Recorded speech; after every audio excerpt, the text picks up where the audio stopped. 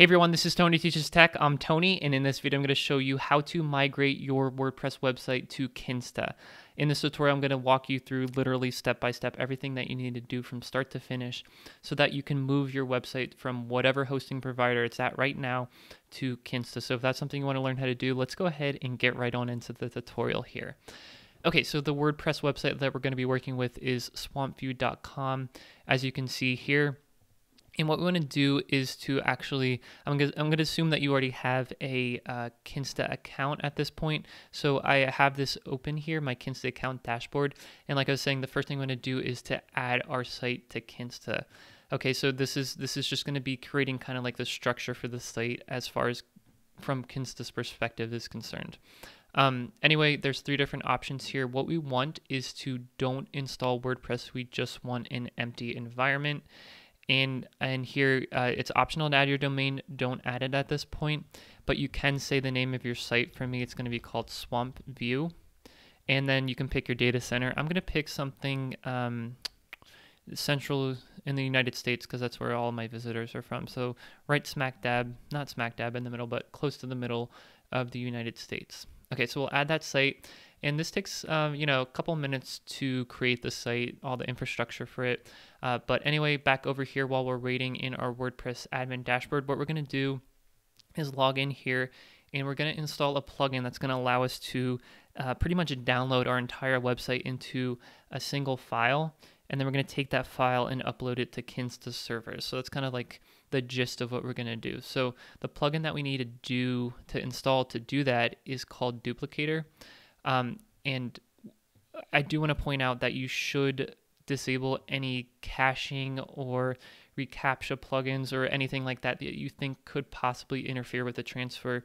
And that's why I have these few plugins down here deactivated. So just keep that in mind. But anyway, we can go ahead and install Duplicator by clicking on Add New. And then up here, we'll search for Duplicator, Duplicator. And the one we're looking for is this one right here, Duplicator WordPress Migration Plugin by Snap Creek. So let's go ahead and install that plugin and activate it. And when that's finished, let's find it here and go into, there is no manage maybe? Yeah, okay, click on the manage button and that'll take you into the Duplicator plugin, or you can click on it over here. And what we're going to do is to create a new package. So click up here in the upper right hand corner, create new, and for the most part, all default options are fine. So click on next. And what it's doing is scanning our site to look at the database, look at all the static files, your pictures, CSS files, JavaScript files, and it scanned it. It's got everything. It's going to be around 258 megabytes uncompressed. This looks good, so we'll continue to build that archive. And while this is building the archive, let's go back over here to Kinsta to see what the status is. And it looks like we do have our website ready to go. So let's click into this. And there is all of the information. This is all the information specific to this this website right now from Kinsta's perspective. Okay, we'll look at this in a second, but let's go back over to here, see what we're looking at. And it's still building the package. Rather than wasting your time throughout this video, if there's some type of long running process, generally what I'll do is I'll pause the video and from your perspective, we'll just catch up with you when this finishes. So that's what we'll do now. When this finishes, I'll get back with you. All right, a couple seconds later, I'm back and the archive has finished. There's actually two files here. We want to download the installer file, which is just a PHP file, as you can see down here, and then the actual archive. And this will take a little bit longer. So same thing as before, I'll pause here and catch up with you when it finishes. All right, guys, that has just finished downloading. Here we have our zip file and our installer file. What I'm going to do to make this a little bit easier is just drag these onto the desktop so we have them in a known location. And for now, we're done with this. So let's get out of our WordPress website here. And what we're going to do, like I said in the beginning, is we're going to take these two files and upload those to the Kinsta server. So we're going to do that with an FTP application. I'm going to be using CyberDuck on Mac. There's other types of FTP apps, but any of them should be equally as good. So what we're going to do is to connect to the Kinsta FTP server, and they actually give us those credentials here. So what we're going to do is click the plus sign down here in CyberDuck and fill out some information here. So the nickname, we'll just call this Kinsta. The URL is going to be, whoops, I did not mean to click on that. We want SFTP, but let's type in the server name, which is going to be this IP address right here. We'll paste that in. The username is SwampView. We'll paste that in. The password is this right here. I'll copy that. Confirm. We will paste that in here. The port is going to be this port right here, so we'll copy that, paste it in here. And the URL, we have to change the URL up here. So instead of FTP, we'll make it SFTP. So you want to make sure you have SFTP. And it changed our port. So let's make that our actual port. Okay, so that looks good. Let's go ahead and, save that. So we'll get out of here and double click on this to access that FTP server. It's asking us if we trust this connection. We'll say allow, and it's going to ask us for the password again. So I'm going to copy that and paste it in here and log in. So if everything's good, and it looks like it is, we are accessing now our Kinsta server for our website. And let's go into the public directory. And this is where we want to upload these two files. So let's upload the installer file. And that one is a pretty quick transfer that you can see here. And then we'll upload the zip file as well, right to the root of the directory, and we'll allow that to transfer. Again, this will take, looks like quite some time, but hopefully it'll be a little bit quicker than that. But from your perspective, it'll be immediately. So I'll catch back up with you when that finishes. Okay, guys, I'm back. That took a little bit longer than I expected, about an hour to copy that up. I'm not sure what happened, but we got it up here, as you can see on the server. And now what this is, we can actually go to our domain name, which we didn't talk about that yet. I'll show you that in a second, and go to the installer.php file, which we uploaded, and that'll access this zip archive. So under the domain section here, you'll see that we are assigned a domain name, swampview.kinsta.cloud. So if we open that URL up here, this is just like a standard landing page, but if you go to installer.php, we'll access the files that we just uploaded, and this is the duplicator plugin, the second half of that. So everything looks good. I've read and accept all terms and notices, click next, and it's going to extract the archive, the zip file that we uploaded that took so long to upload. And then what it's going to do is ask us for some database credentials. So on the next page, and I'll show you where we're going to get those. So it's asking us for the database host, the database name, user, and password. And on the previous page over here in Kinsta, if you go to the info section, we'll see that Kinsta already set up that database for us. So the database name is SwampView, so we'll copy that, paste that in here. Back over in Kinsta, the database username is also SwampView. We'll paste that in there. And then the database password is hidden. I'll copy that, confirm, and then we'll paste the password in here. So we'll test the database connection here. Everything looks good. It passed, and there are no notices, so that's good. Click on next. It's going to try to run the installer. It's doing its thing. Now the thing here, we're gonna set up the WordPress website. Oh geez, I was talking without this the whole time. I hope you heard me, but we're gonna keep going with this. If your WordPress website uses a HTTPS with a secure connection, at this point it's probably a good idea to add the S here for HTTPS. But keep the domain name here. We're gonna change this to the actual domain name, but not right now. So we'll click next to finish this, and then we're good to go. So let's log into the admin dashboard. That's gonna link us over to there, and I'm gonna get my credentials, and this is your normal credentials to log into your WordPress website. So I'm gonna do that and log in, and that's gonna clean up the installation for us, as you can see here. So we're good to go as far as the duplicator plugin is concerned. Now, back in the Kinsta dashboard, we want to deal with that domain name. Okay, so we were using this this temporary domain name. We want to use the actual domain name, so we can change that by adding the real domain name here. So swampview.com, and we'll add the www version as well.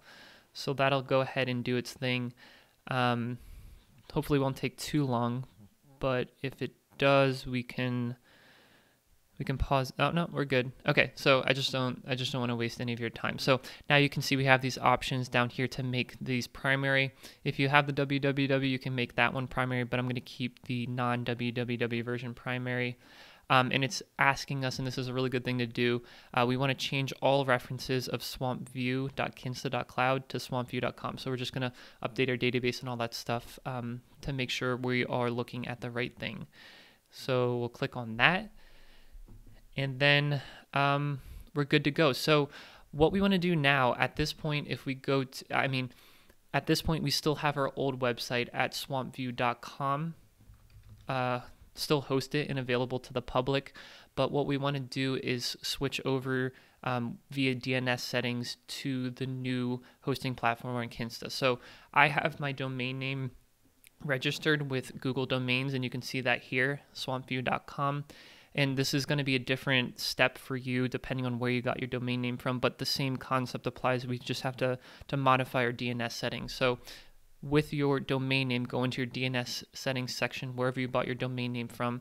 And what you're going to want to do is update your A records. So I have two A records here, one for the non-www version of my website and one for the www version of my website. So what I'm going to do is update these from the server, the old server as IP address, to Kinsta server's IP address. So let's edit this one. We'll get rid of this, and we'll come back over to Kinsta and grab the IP address, which should be under info. Here's the IP address. We'll copy that, and then we'll paste that in and save. And then we'll do the same thing when that's finished down here for the www version, and we'll save that as well. And that looks good. So we'll minimize that. And it takes a little bit of time for those changes potentially to propagate, but we can check it with something like dnschecker.org. So if we go to swampview.com, and this requires a little bit of an understanding of how DNS works, but basically there's these servers around the world that maps your IP address to your domain name. And now you can see that we're looking at the IP address with 215 ending at the end. So these DNS servers have not updated yet. We want it to look like with 227 at the end. So we'll check that in a little bit, but until then I want to also enable HTTPS on our website. And actually, that's a good point. We can't do that until the DNS propagation is finished. So we'll hold off on that, but there is one other thing we want to do in the WordPress install on our site, and that is, actually we can't do that either until the DNS propagation happens. So let's check one more time, see if we're better off. A couple of them have changed, but I think we should wait a little bit to make sure that the DNS propagation finishes a little bit more. So I'll pause the video again, maybe wait 5 minutes or so, and then we'll resume. There's 2 more steps in the tutorial here. All right, guys, I'm back. I think enough of the DNS servers have our new IP address in it. So let's see if we can go ahead and install the SSL certificate. So we'll do that in Kinsta, generate a free SSL certificate. And it's saying, as we expected, that make sure that your IP address is already set up for the SSL certificate. And it should be. So let's go ahead and see if that works here. It's going to take a few seconds to go out and actually verify that we own this site through a third party and then issue the SSL certificate. So when that's finished, fingers crossed that it'll work, we will be good to go with that. And then, like I said, there's one other step about installing a plugin, which actually is core fundamental to Kinsta. It's they call it the MU must use plugin, which allows like your WordPress website to access all of the underlying beneficial server features like caching and all that good stuff that Kinsta gives you for WordPress website hosting. Looks like this is taking a little bit longer than I expected, so I'll pause again and catch up with you when it finishes. All right, we're back, and as you can see here, it just went away, but the Let's Encrypt certificate was installed on our website. So let's go ahead and test it out. Let's go to swampview.com, and at this point, it's hard to tell where this is being hosted from, but if we go to developer tools, and we refresh the page, we should see our IP address ending in 227 here, and we do. And if you remember, that is the IP address of our Kinsta website. So those match up here, so we know we are hosting from Kinsta at this point. Let's take care of that one last plugin that I was talking about. So in the WordPress admin dashboard, we want to go to plugins, add new, and we want to upload a plugin. But first we have to download the plugin from Kinsta website. So if you go to kinsta.com/knowledge base and then kinsta-mu-plugin, I'll have that link below for you. Down here, we just want to download the Kinsta mu plugin, which is a zip file. Then we're going to upload that to our WordPress website. So where is that? That's in the downloads directory, and the Kinsta mu plugin will upload that and install it. And this is just your normal process of installing a plugin. We'll install it and activate it, and then we should be good to go. So it looks like this plugin is already installed on our website. There are the same versions, so I guess that's because I went through this process beforehand to make sure that I would tell you guys the right thing. So it doesn't really matter. So just make sure at the end of this you have the Kinsta mu plugin here. So we'll activate that, and I can go back and activate all of my other plugins that I had deactivated previously before doing the migration. So and the only one that I'm not going to reactivate is the cache plugin, because Kinsta takes care of that, as you probably already know. All right, guys, thank you so much for watching this video. I know it was a bit longer than most of my other videos, but hopefully it was full of value. And if you agree with that, please give it a thumbs up. Please subscribe to this channel for more WordPress website related videos like this from me in the future. And if you do, I'll see you in the next one.